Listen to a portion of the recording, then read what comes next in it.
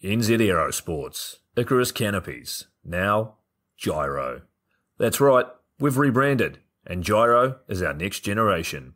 It honours our founder, as that's the name we knew him by, but Gyro also marks the start of a new chapter. And not to be biased, but it's going to be fucking epic. Long story short, we're more us than ever, so if you're new to the sport, or even a Sky God Ninja Turtle, welcome.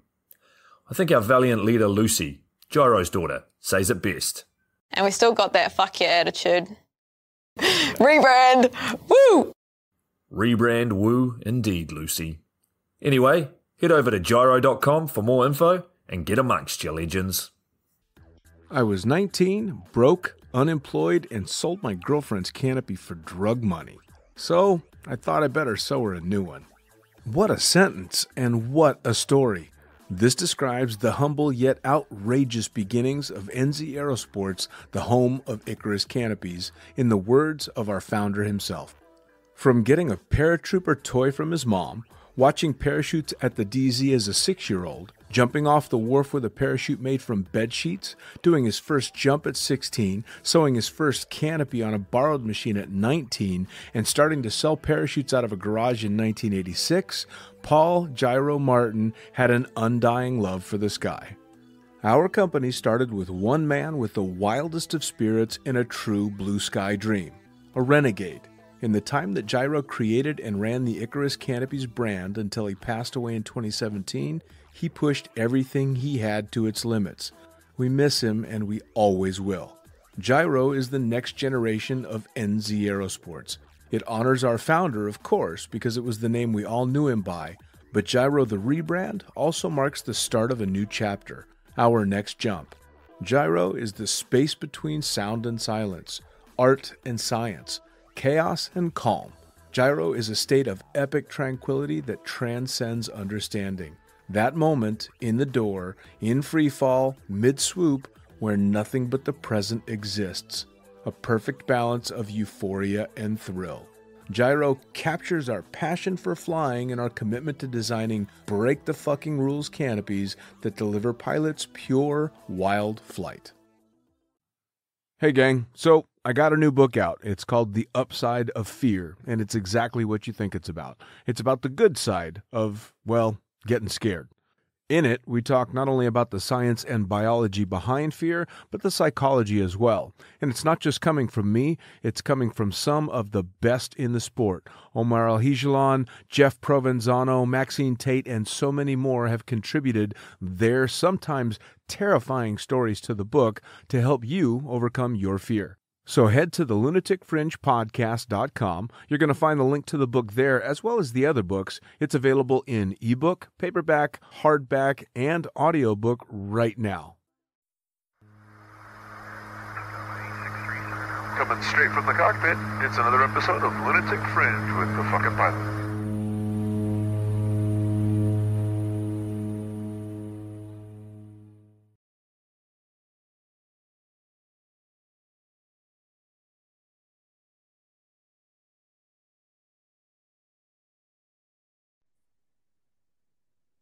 Ready, set, go! Back in the can for another edition of the Lunatic Fringe podcast, and a new friend that's over in the Netherlands right now. Tell me, who the fuck are you, and what do you do?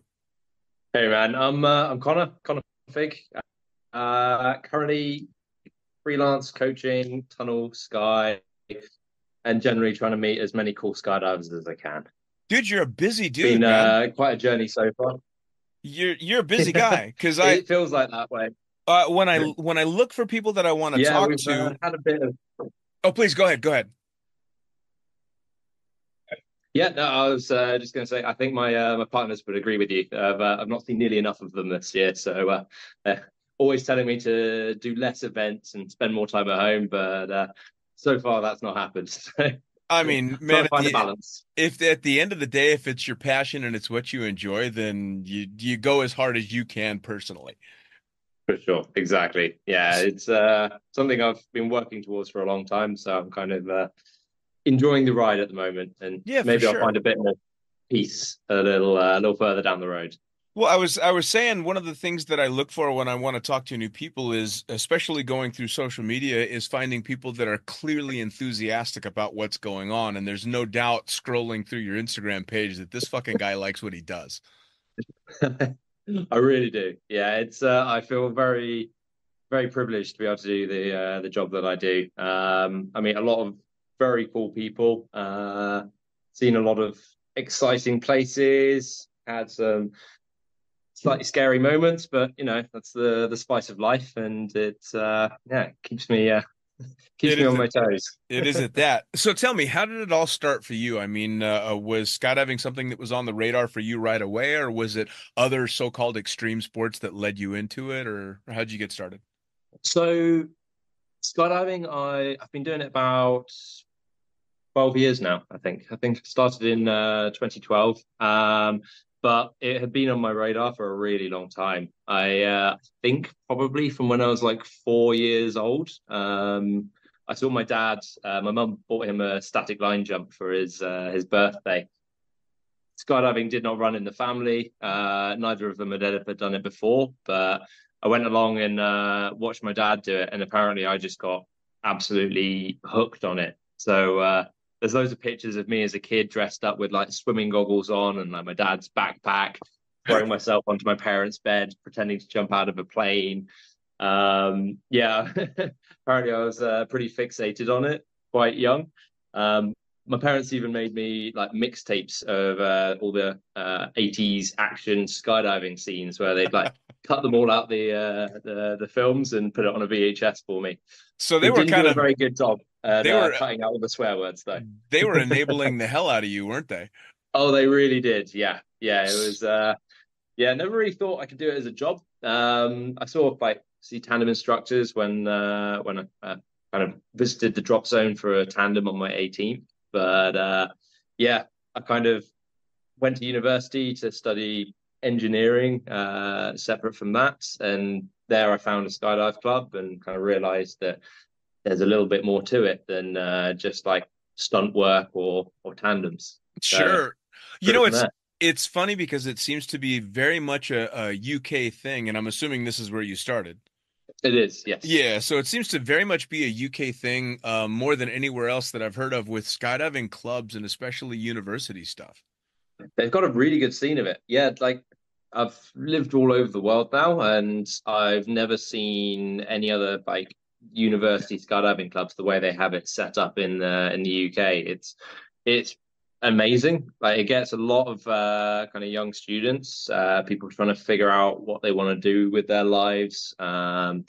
Just experiencing their first bit of freedom from living at home with their parents, and it shows them a different path to one that they might otherwise take. So for Sure. me, it was a game changer being able to kind of meet other weirdos who were willing to go and throw themselves out of planes and yeah, do Wait, a lot of drinking.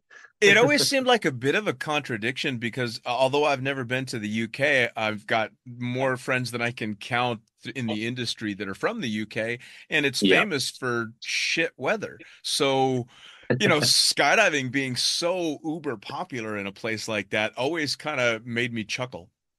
Yeah, I think it's probably because it's less about the skydiving, it's more about the drinking. Because you spend so much time on the ground waiting with your mates to do a skydive that you end up getting to know really, really well the ones who are willing to stick around after bad weather day after bad weather day. So Sure. it Now, weeds out the people who are going to be really committed quite of early on. course, of course. Now, in university, what was the original goal? You said engineering. Was there a career in mind when you grew up, or you just decided to skip that part of it? Yeah, I was planning on working as an engineer. I did mechanical engineering, focusing on ship design, so like naval architecture. I did a 4 year degree, and I think by year four of the degree, I went to less than 3% of my lectures because I just spent the whole time skydiving or packing parachutes to pay for skydiving. So I managed to still get the degree. And yeah, as I kind of got to the end and graduated, partners and I, they were planning on going around the world, living in camper vans and traveling and seeing places, and that sounded like a much better idea than the kind of more mundane engineering jobs that I had lined up. So I was Sure. already working as a coach at that point, and decided to kind of pursue that and see where it led. Now, what was the draw to the design and engineering of ships? Numbers always kind of appealed to me. I'm a bit of a numbers guy. Anyone who coaches with me, I tend to get quite technical, talking about like lift and drag and degrees. But when I was growing up, I lived in a town called Plymouth in the UK, and it's right on the coast. Beautiful city. It's got this lovely kind of harbour nearby. So I spent a lot of my childhood sailing like little dinghies, and occasionally when I could convince someone who owned a yacht to let me on it, I'd go and sail with them as well. So it seemed a good way of combining my two passions at the time. Well, and I mean, correct me if I'm wrong, but there's a fair amount of similarity between hydrodynamics and aerodynamics. And It is, with yeah, sailing, you're actually utilizing both quite a bit because, and I never really imagined sailing until I had done a bit when I was living in New Zealand, but having a sailor point out to me what to look for with the sails and why the trim tabs were up there and all of that stuff, and it instantly tied me into my career choice in aviation, both yeah. flying and skydiving, and I went, "Oh, I fucking get it. Okay." Yeah, there's so many similarities between the two, and more that I kind of discover all the time. Like you mentioned, the trim tabs, being able to understand when a sail is set correctly, how you maximize the lift, working with angle of attack, even being able to apply like when you're flying in the tunnel and you can feel bits of like turbulence and like disturbed air. And how you can change the shape of your body in order to remove that turbulence is really helped me kind of be much more efficient in my flying and help other people kind of discover that efficiency as well. So Sure. I'm very Well, and grateful for that background. you nailed the perfect word to describe it all, which was lift. And that was the one disconnect that I had thinking about sailing in the wrong way. And as soon as they described it that way, I realized that it's still relative wind. It's just the direction it's coming from and the angle you're using it at. And it instantly became understandable. Yeah, yeah. When you realize that the sails are just wings, it makes everything work. At least for me, much better in my head because then Sure. I could think about basically cutting off half of a plane, sticking it upright in the water, and then learning how to generate lift Sure. from relative wind with that. Although, But when I please go was ahead. doing my degree, I was my final year project was working on designing a foiling catamaran system for the America's Cup. And when in the America's Cup, they kind of progressed from these like normal like sail single skin sails, and they just removed that and just put a straight up wing with ailerons and rudders and things on top of the boat platform. And the efficiency they get out of those things is ridiculous. So when I saw like the shape of these wings, it started really clicking in my head the similarities between the sailing world and aviation as well. Well, I had the opportunity to see, I think it was one of the Oracle boats that had something similar to what you were describing and saw that and went, no fucking way. Yeah, And it then was to see it in action and the speed, but with the foil in the water and the wing above, it's insane. it's nuts, isn't it? Yeah, it looks unreal, and like when they're able to get faster speeds than the speed of the wind, it feels like there's something broken with physics at that point. Yeah, yeah, yeah. No, it's absolutely incredible, and I mean, it kind of mirrors the progression that I've seen in the sport with the wings that we fly nowadays, and the stuff that is taken for granted now that when I started 29 years ago was, of a cartoon kind of dream because it was so out there. Yeah, exactly. Yeah, we're living in a golden age of skydiving at the moment, and having these lots of technical people in the sport who understand the crossovers between like different subsections of the sport, like paragliding, and how we're now seeing like the supine flying position in the mutant harnesses to help people fly more efficiently. The human platform in all the new kind of high performance canopies, I'm so excited to see what comes next, because there's just innovation after innovation these days, and it's a really exciting time to be a part of it. Well, sure, and I give a lot of credit to the fact that skydiving is such an attractive sport and an attractive community that it's drawing people such as yourself with backgrounds that are so dramatically different than the sport, bringing all the things that they've learned from all these other fields to bear on our sport. Like Julian, who designed arguably the fastest fucking canopy on the planet for gyro, brought all of his experience. Yeah, I mean, he brought his experience to bear in the sport. Now, is that something that is appealed to you, kind of going in that direction? It has, yeah, for sure. I'm not so involved in like the technical and design side of the sport, but where I have been able to kind of use my knowledge is in the body flight and being able to kind of help people fly more efficiently, both in the sky and in the tunnel. It's given me a better understanding of flying my body and my canopy, but yeah, being able to kind of take a technical minded approach to the sort of flying that I'm doing with people, especially now that we're becoming more and more dynamic with our movements. We are able to really use our bodies as wings. Like that's the shape you're trying to make the whole time, is stretching out, like getting that chord length as long as you can to increase lift. And it's really interesting seeing people kind of come to grips with these quite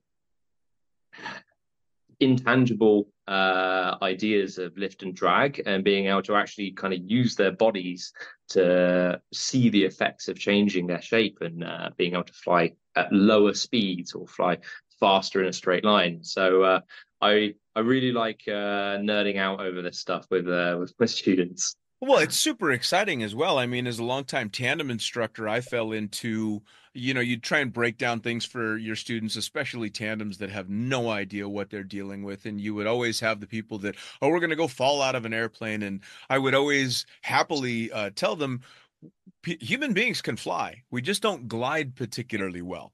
Yes. Like we can absolutely fly from here over there. We just need a lot of altitude to do that, but we're absolutely flying. We just need assistance to get where we need to get to make that shit happen. But it's fun too, trying to break down the basics, as a previous AFF instructor, you're trying to explain to people just the basics of being able to, turn left, turn right, track and backslide. But for you, especially as you get higher level with body flight, the minutia, the shit that you guys are having to do, and I just made this in a comment with Lori Libby yesterday, talking, was the stuff that you guys do now to make dramatic changes in the way you're flying in the tunnel with such subtle movements body wise is insane to me. It's gotten to the point where I can no longer tell you how you made your body do what it did because I can't see it. Yeah. Yeah, it's getting really, really down to the super tiny controls, like the difference in how your body flies when you've got a breath in, and then how it flies when you breathe out and empty your lungs and go concave on your chest.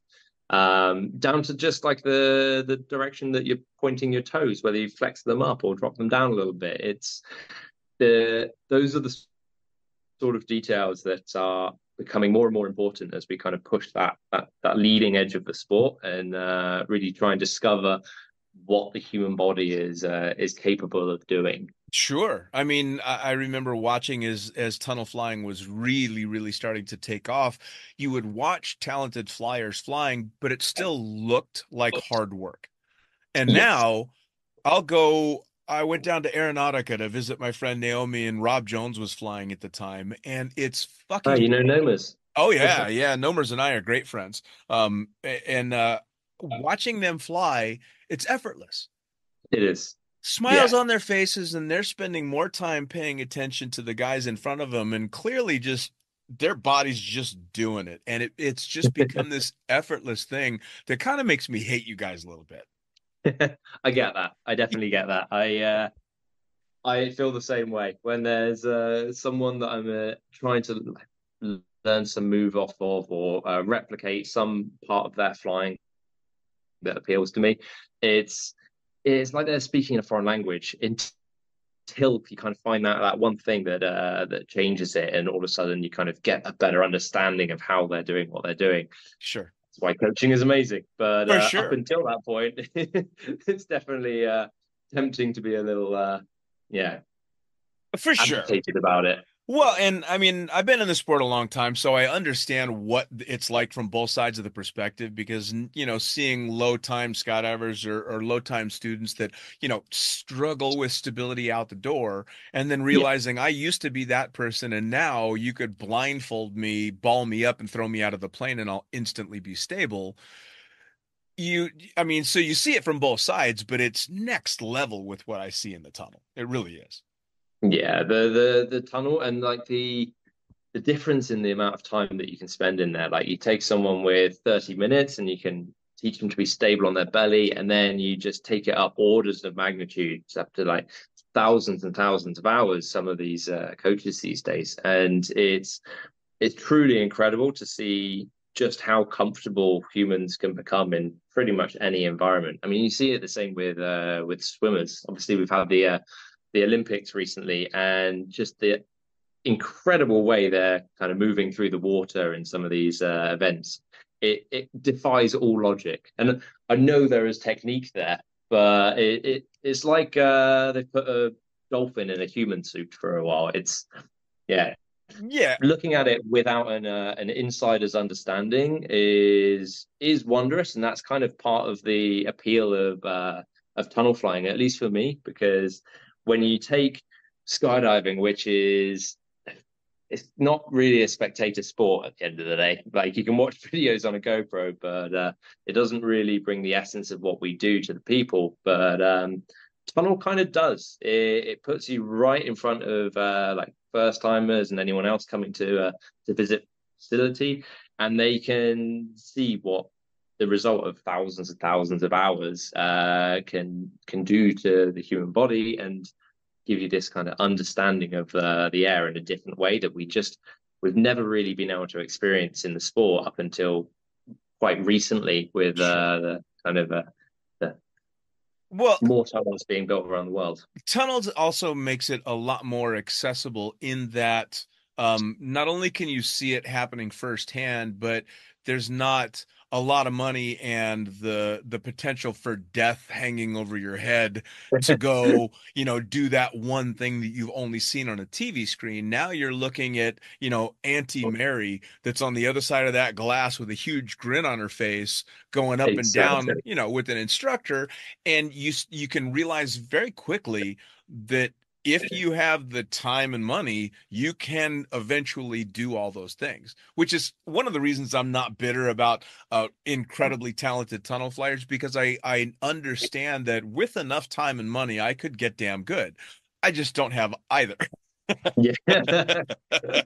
It's So okay. Me neither. That's why I er, became an instructor. that's the way it goes, right? So let's jump back a bit to skydiving. So you said that you were already coaching by the time you got your degree, getting out of college, and obviously knew you wanted to go kind of do the jumping life for a little while. Was this about when your parents started having buyer's remorse? It definitely took a long time for them to really see skydiving as a potential alternative career. Like, I think they'd definitely seen me progressing into engineering from quite an early age, and when all of a sudden that kind of went out the window. Credit where credit's due. They were super supportive, but I could definitely tell they were kind of like waiting for the honeymoon period to end, or the kind of infatuation with it to change. And when it never really did, they've really embraced it, and they've been super supportive of everything I've been able to do with it. But honestly, it's kind of their fault I got into it. Like they set me off in the early days when I was 4, showing me skydiving. They got all the Yep. movies and things, and then when I was growing up, like the reason I was kind of coaching free flying angles from like even my early days in the career was, I think, probably down to the amount of time I spent as a gymnast and a platform diver. So I was doing gymnastics for like 8 years and like springboard and platform diving for another 6, pretty much all the way through school. And that gave me a lot of body awareness, which meant I could pick things up quite quickly. It's been a really, really valuable tool. And I'm also quite a lazy person, so I kind of knew I'm not one of those people who can go to the gym every day, and I knew that was never really going to happen. So it kind of incentivized me to find a job and a career that I kind of have to be constantly working out in order to do my job every day. So Sure. that's how I motivate myself to stay in shape as well. Nice. Well, the gymnast and the diving thing seems to be a relatively common thread in tunnel flying. There's a number of tunnel flyers that I've talked to with a pretty substantial gymnastics background, and it's that body awareness, right? Exactly. Yeah, it's the understanding of knowing without looking at your legs what your legs are doing and exactly the shape that they're in. It's something that is there's a lot of crossover skills there, even down to being able to understand how to balance yourself, because so much of flying does come down to balance, whether you're leaning your weight towards your head end or leaning it down towards your leg end, creates very different movement types. And that's something that, although it might not be in the same way, we've been practicing for a very long time. I pissed off quite a lot of my friends when I finally got around to learning head down.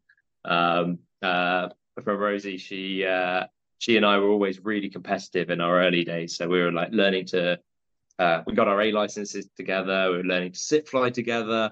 And then she decided she wanted to learn head down one day. And I did not have the money to do any more than like, I don't know, half an hour, 40 minutes of coaching. So she bought a couple of hours when I think it was at the British symposium, basically. They had a cheap rate going on. So she bought a couple of hours, I bought an hour. And then we booked in with Killer, Adam Matacola, who was like one of the best coaches in the UK at the time. And I got in and did, I think, within about 20 minutes of trying to fly head down, I was carving and switching and laying out and things like that. So I pissed off a lot of people with that. But I just told them that like I've been training head down for 12 years previously. I just wasn't doing it in the wind tunnel. Sure. Well, now for something like that, I got to the point where, and I'm not a talented tunnel flyer at all, but I would get up off my head off the net, and I never did get to transitions. But I would imagine at some point it really is like a switch getting flipped, because everybody that I've seen get it goes from I have no fucking clue how to stay there to they're on their head and they're staying on their head, and now they're working transitions. So is it like that for most people? It really is, yeah. There's it's not so much a skill. Like your body, if you just hold a daffy shape, it doesn't even have to be a good one. Naturally, if you just hold that shape and throw yourself out the plane, you're going to end up more or less head down. That all of your weight in your body is kind of, or at least for most people, is centered kind of in their upper torso. So as long as you're spreading your legs and you're getting lift on those, you basically turn yourself into a shuttlecock shape. So Badminton birdie for Americans. Yes, yeah, exactly. Do you guys call it badminton over there, or Badminton birdie? Yeah, I don't. Most Americans, at least I think most Americans wouldn't know shuttlecock. Shuttlecock. We have weird words in in this side of the world. You invented the language, so it's yours to do. Yeah, very true. But yeah, the actual shape itself is not that difficult to fly. Like, I tell people that head down is the most natural way for humans to fly. It's when you know how to do it, it's all you will want to do the whole time because it's so easy. But getting to the point where you can balance that is just a matter of time. And everyone, it feels like crap for the first however long it might take, but there's this clicking moment which comes at various different points for people, that you can see it immediately. All of a sudden, rather than like fighting with someone to hold them in place, you can feel all the tension in the grips just like melt away. And it's like you've been flying them, and then all of a sudden they're taking control of the wheel, and they just start doing it for themselves. And honestly, it's one of my favorite feelings I in was the gonna sport. say that's That got to be stoke fucking moment. awesome. It really is, yeah. And everyone reacts differently, but you get a lot of like wide-eyed, shocked faces, like, "I'm doing it! It's happening!" So, And especially with people coming from a skydiving background, like I went as a skydiver, I learned how to free fly in the air. I didn't have the opportunity to do it in the tunnel, and yeah, I thought as a skydiver I can free fly, so obviously I'm going to be able to go in the tunnel. Maybe I'll move around a little bit, but it shouldn't be that hard. But the idea of flying, free flying without that container is also a very alien thing. Like the body it positions to is. maintain a powerful sit fly are completely different in a tunnel to me than they are in the sky. I would never shrug my shoulders back and arch my back the wrong way. And so it's Yeah. very strange. Do you find that you have to really work extra hard with skydivers because we're fighting so much? Yes and no. It depends on like bad habits that are sometimes developed in the sky can be quite hard to break out of. So some people who have learned to sit fly in the sky, you tend to get that like classic position of like really wide knees, a bit leant forwards on the chest, and the arms out super far behind, just to kind of deal with the burble of the rig. Whereas when we're teaching people in the tunnel, it's and you don't have the rig disturbing the airflow, we can really force people to not fly the arms and instead get kind of relaxed with it, fly the big surfaces, the torso, the shoulders, the head. And when they have an understanding of that, and then you take it to the sky and throw a rig on it, there's a little bit of kind of translating it to the sky, but the physics is still the same. It's still the same wind hitting your body. So when you kind of sub out the lift that you were getting on the back of the shoulders when you're flying in the tunnel, and realize that it's the same lift, you're just getting it kind of on the back of your rig that's keeping you sat up. Then all of a sudden you have people who are able to fly and not have their arms all the way back here, but they can take them in front, do double grips with people, and kind of. I've tried to teach as many people in the tunnel as I can, even just for a little bit, because it really helps get rid of kind of habits that naturally build up in the sky when you're trying to learn something with a rig on your back. It's Sure. you can either do a lot of work later on, or you can do a little bit of work in the tunnel kind of early days, and it saves a bunch of time later on, Well, and in my opinion. the biggest thing that I've noticed with the tunnel is how much more efficient the flying is. Um, and the greatest way to know that that's the case is watching a bigger student struggle to get off the net in a sit fly, and his instructor in a full-on fucking stand-up carving around him. And to Yeah, realize that holy shit, yeah, there's a better way to do that. yeah, the efficiency is nuts. But at the end of the day, like funnel coaches are really lazy people. Like we want to fly and use as little energy as possible. Like when I'm coming and doing camps over in Finland, I'll be flying 5 or 6 hours a day with people, and if I compare that to like a day of coaching with people in the sky, where I'm maybe in free fall for 5, 6 minutes throughout an entire day. It just doesn't, you're not forced to use your muscles in the sky in the same way that you are when you're flying lots and lots of time in the tunnel. So we naturally gravitate towards ways of flying things that are as easy as possible and use the absolute minimum amount of energy in the smallest number of muscles. So Sure. I think that's where a lot of the positions and the flying styles that are developing these days are coming from, is just us wanting to be able to keep flying as much as possible without I, getting absolutely wrecked. I love that you basically just said all the best flyers got that way because they're fucking lazy. They are fucking lazy, all of That's them. awesome. I love that. I'm gonna throw that out there to future guests for sure. I'm So gonna get so much hate for that. yeah, no, I love it. So talk me through your personal progress because you obviously you're very passionate about the coaching and stuff, but you went from college into deciding you were going to work into the sport and then obviously onto competition levels. So how did that look for you? So I never really had any plans to compete in skydiving. I did a lot of competition in diving and in gymnastics, and I didn't do very well, if I'm quite honest. It was not my forte. But all those kind of crap competitions I did in the early days have actually served me quite well these days because half of competing is the mental side of it, being able to deal with the stress of being in that environment and wanting to perform well.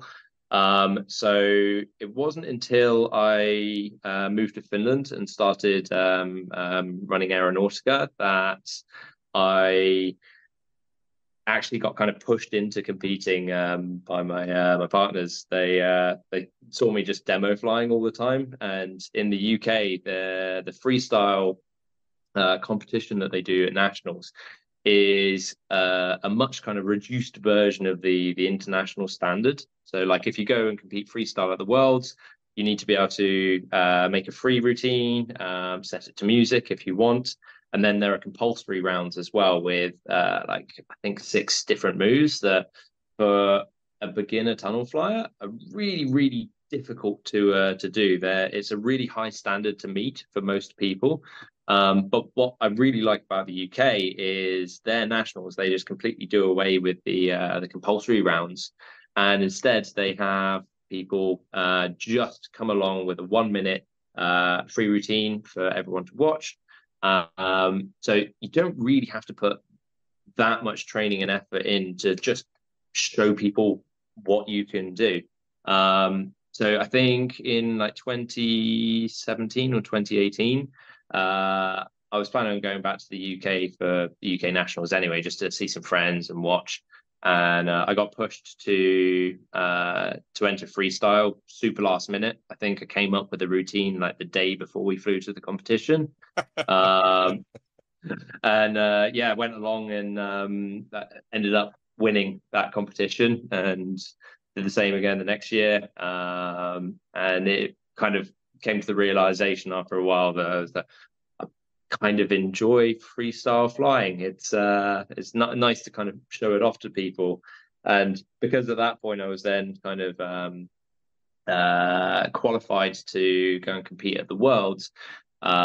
I then forced myself to learn all the compulsory moves and actually start kind of spending a bit of time and effort on learning how to really compete well in freestyle. And that's kind of where it grew from, really. So it was never part of the plan. It just kind of happened by accident, really, because I love demo flying and blasting around the tunnel. But yeah, it's a nice way to show off what you can do to people. I can definitely understand how you've ended up grinding up against a few people when basically that story boils down to I kind of fell into a competition and won it.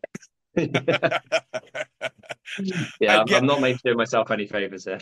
I get it. No, but it's kind of funny too because for as much shit as we talk as skydivers, it's mostly always in good fun and it always comes with an incredible level of respect. I mean, and this is something actually that I still to this day have to try and explain to my wife because she's not a skydiver. She's not in the industry at all. She doesn't understand the sometimes horribly insulting culture of air sports.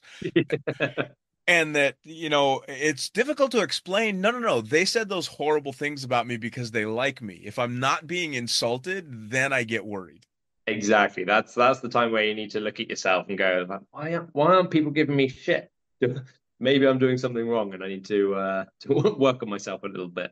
Absolutely. Now, I wanted to get back to you spent a couple of years here in Finland, and before I moved here, I had no idea that there was much of anything in way of the sport. But Aeronautica, the tunnel that's about an hour and a half outside of Helsinki, is like one of the most popular spots in Europe for you guys to come do camps. It is, yeah. It's an incredible facility, and it was unfortunately shut down for a few years.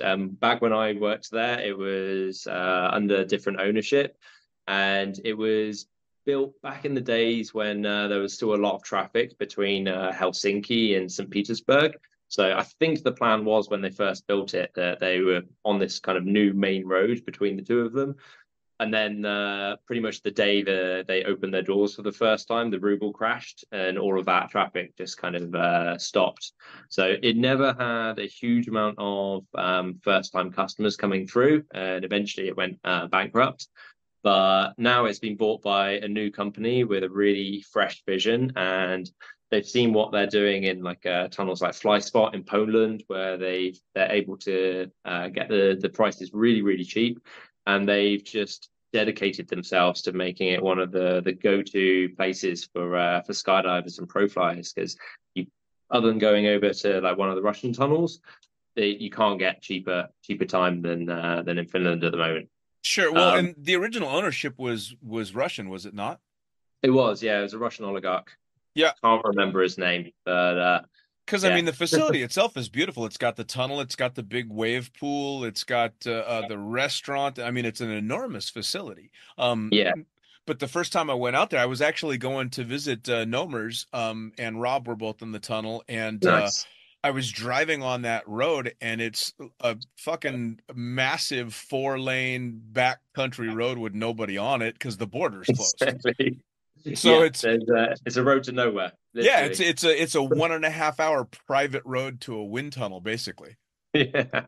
Yeah, it's a really bizarre place, but I absolutely loved working there. It was such an incredible time because I went from having maybe 5 or 6 hours of tunnel time and plenty of jumps to becoming an instructor there and then the chief instructor. And it taught me so much, not just about flying, but about kind of managing and kind of dealing with people and coaching. It was a really bizarre place to spend 2 years of my life because we basically just hid in the cabin in the woods for 2 years, went to the tunnel on our off days when there was like no one there, and just flew a ton of time in this incredible facility. Like it's 5 star, and especially now they're opening up the bunk rooms and things to give people accommodation options nearby. You can fly, you can eat in the restaurants, go to the surf machines like you mentioned. Like there's so many awesome things to keep people occupied out there that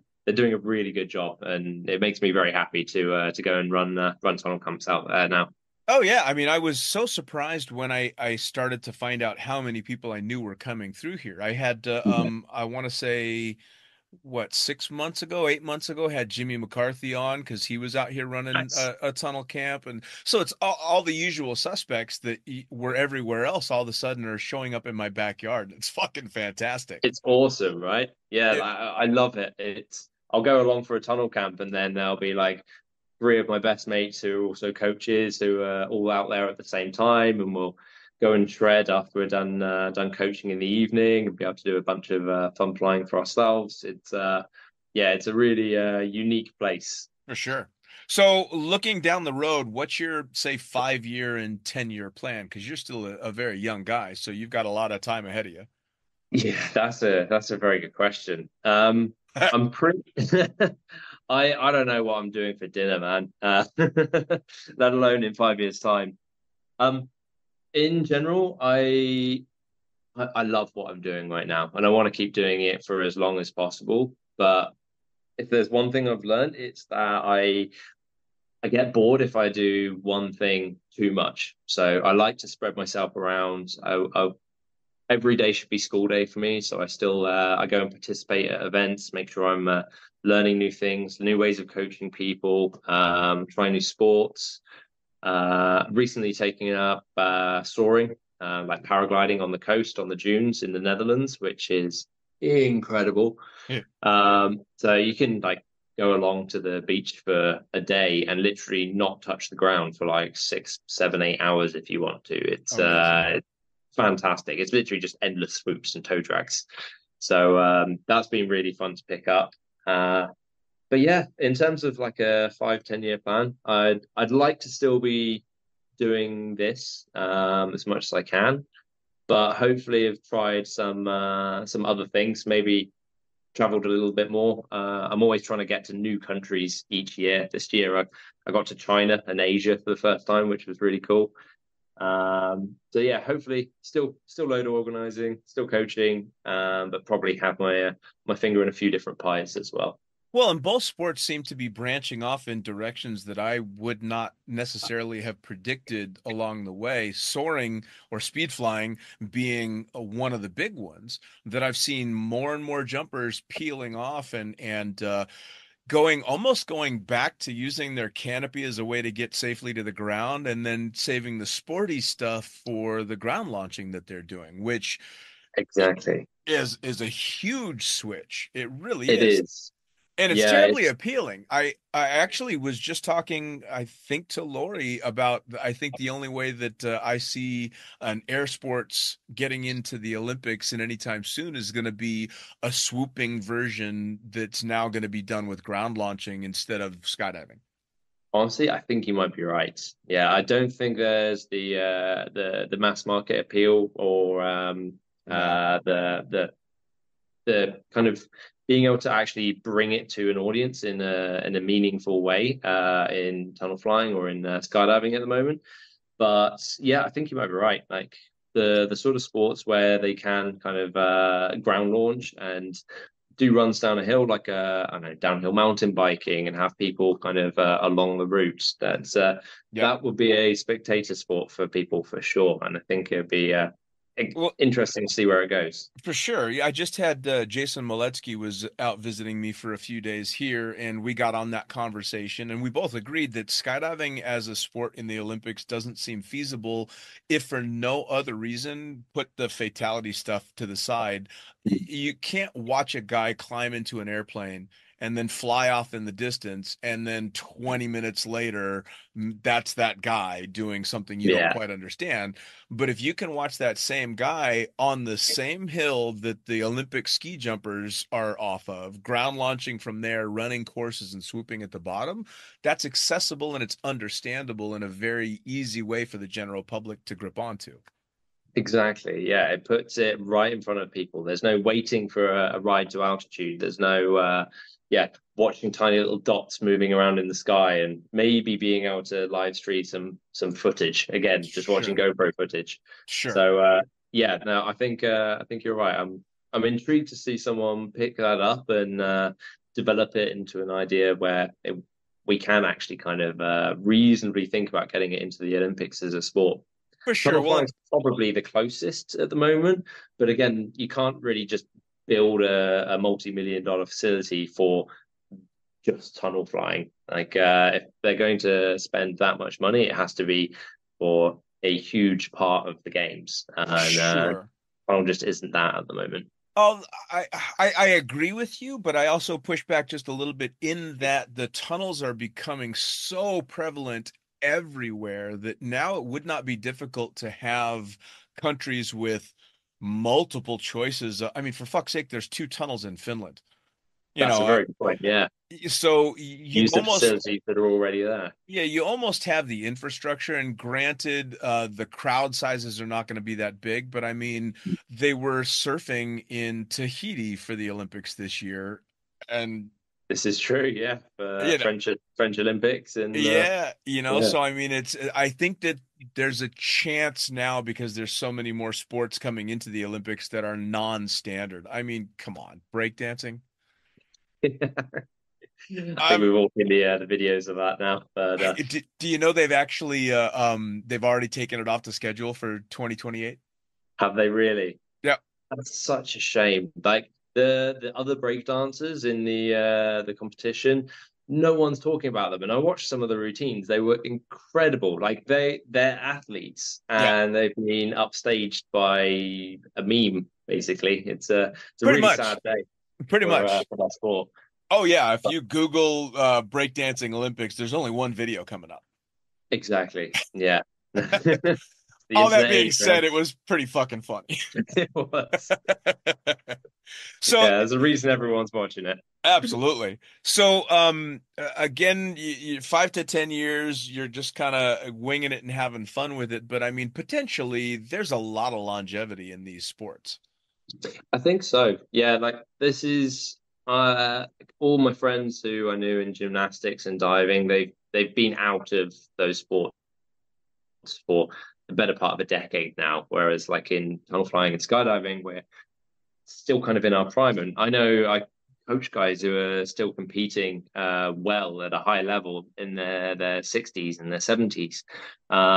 So I'm very excited to be part of a sport where there is the possibility to keep doing this for such a long time, because the peak physical prowess is not as important to competing at a high level in this sport as it is in others. So I Sure. think we're very lucky to have that as a such an open opportunity for everyone.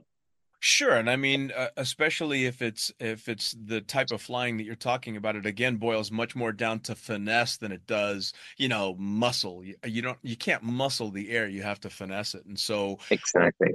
unless you're like me and you were a meat hauler chucking drogues for, 8,000, 9,000 tandems and beating the shit out of yourself, potentially you're going to get through it with a lot less physical stuff than guys like me. Speaking of, especially at your age with the level of flying that you've been doing, how do you find physically it affects you? Does it negatively affect you? What do you do to counteract any negative stuff? So I just ticked over to 30 last year, and my body hurts all the time now. Everyone told me when I get into my 30s, it's just pain, and they weren't lying. But yeah, I find the nature of the sport means that a lot of what I do, especially like in the tunnel, is about kind of oozing calm, translating that calm to my students. So if they see a calm coach, there'll be a calm flyer, and with calmness comes a lot of benefits.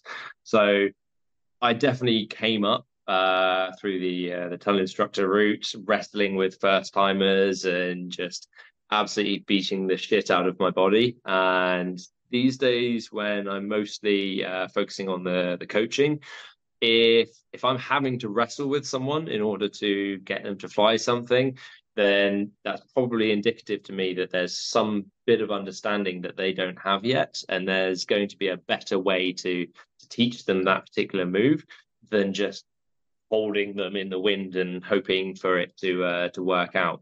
So I found as I've progressed and developed as a coach, I've also been able to take a lot of the wear and tear off of my body. Like there are still mistakes, and part of the job as a coach in the tunnel is to save people when they make mistakes and prevent crashes, and that often means me using my body as a meat crash pad for people diving at the glass. So I try to avoid those, and you try to read the student, see if they're at the right stage to be learning a back layout or whatever the move might be. So all of it is kind of focused on helping them progress as fast as safely possible, both for their benefits and for my own as well. Because if I'm broken, I can't coach anyone. Sure, work smarter, not harder.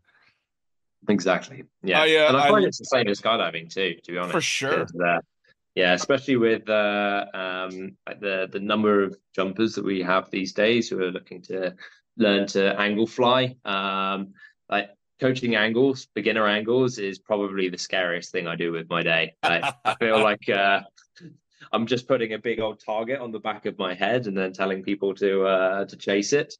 So that's definitely the thing that I'm the most cautious about, is teaching people the safe way to do it, and also helping them understand the risk factors involved, because one big crash can put you out. So making sure people know the risks of what they're doing when we're working with these quite insane speeds and insane closing speeds as well. It's really important for people to understand the risks of what they're doing, so that they're more likely to maybe not go 100% power, bring it back to like 70 or 80, and then have a bit more control there in their range. Sure. Well, and nowadays too, the angle flying, it's not what used to just be a tracking dive. Tracking dive was you jumped out, picked a direction, and pegged it and chased everybody around. But now Yeah. angle flying is so dynamic, going from head down to head up to this way to that, all over the place, as well as throwing in a few fucking style moves in the middle of it all. So it's got to be head on a swivel kind of territory. It really does. Yeah, you have to keep the blinkers open the whole time because you're not just focusing on chasing the leader, but you're also trying to understand where the other flyers are in your group, what they're doing, knowing what the next move coming up is, because maybe you're going to have to cut a corner to catch up with the group again. And understanding that cutting that corner means that you and other members of the group are going to be tracking in basically completely different directions for a while. So having that kind of big picture view of the whole group and the whole dive is a really important part of it, especially as we progress into these faster jumps with more kind of intricate transitions.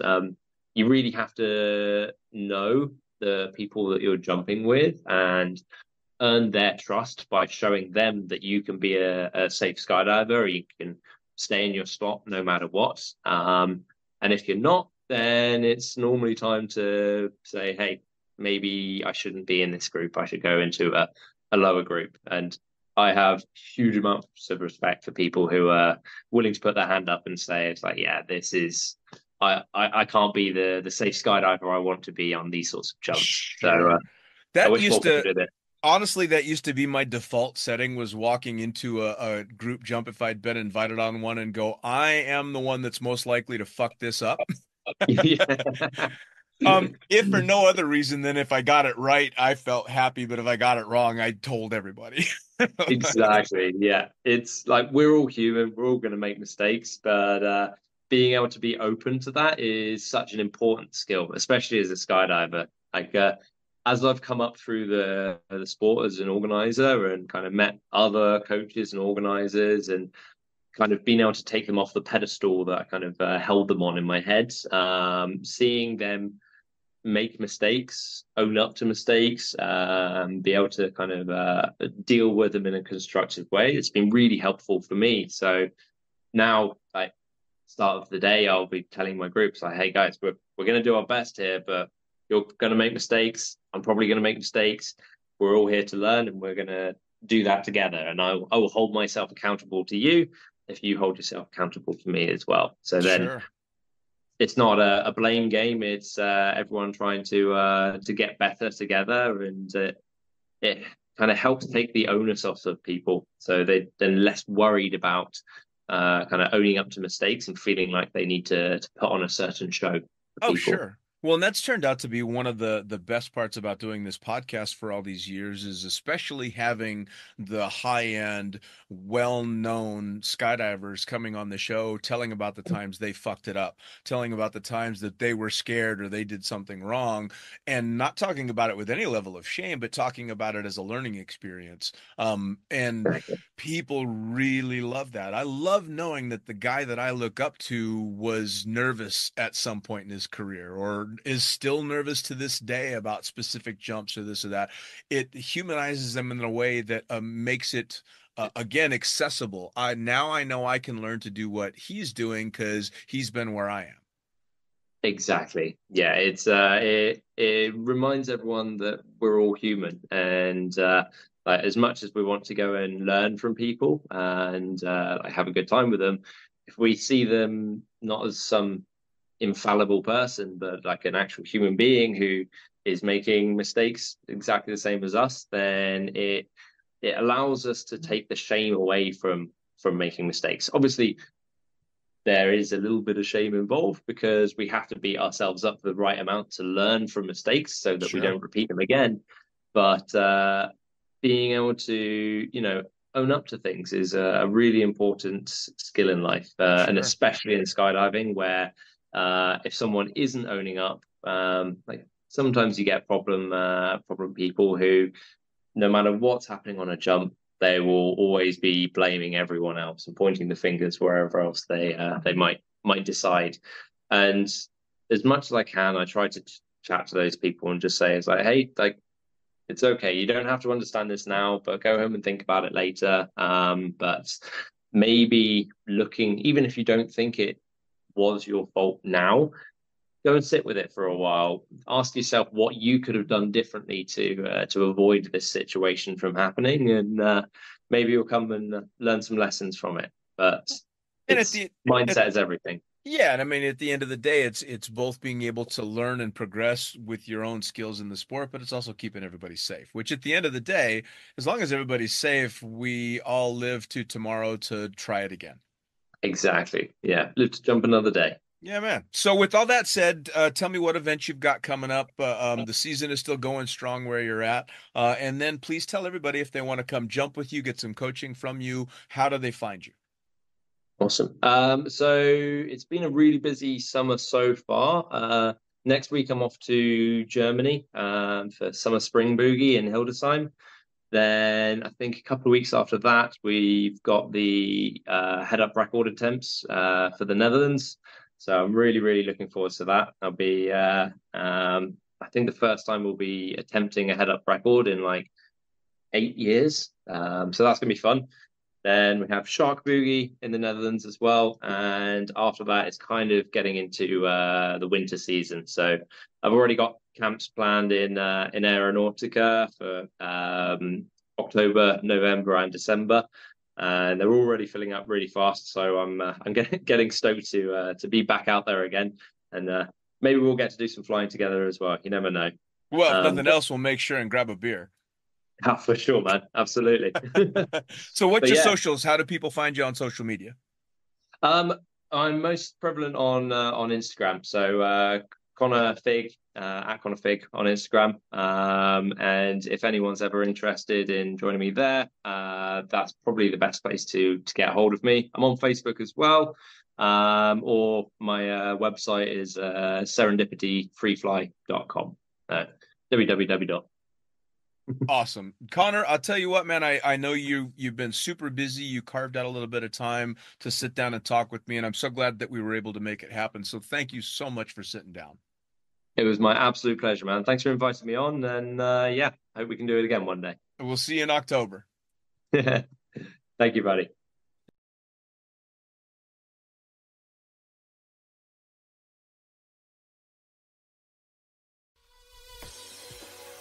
Well, there you have it. Another episode of the Lunatic Fringe podcast brought to you as always by, well, wait, not as always, actually. Brought to you now by Gyro. Formerly known as NZ Aerosports, you'll head to gyro.com for their next level line of canopies. By Pussfoot, the Extreme Sports Collective. Head over to pussfoot.com to check it out. By Summit Parachute Systems, check out summitparachutesystems.com to talk to Jarrett Martin and the gang about kick-ass pilot rigs, rigging courses, and more. By Flyaway Indoor Skydiving, go to flyawaytn.com and check out all the cutting-edge stuff to come. By Pure Spectrum CBD, head to purespectrumcbd.com to check out their wide range of CBD products. And as for us, head to the lunaticfringepodcast.com to listen to any of the hundreds of episodes currently available, hit the link for our YouTube channel, pick up your copy of the Lunatic Fringe book or The Accidental Stripper, and get a sneak peek at upcoming guests. Once again, thanks for listening. We'll see you next time.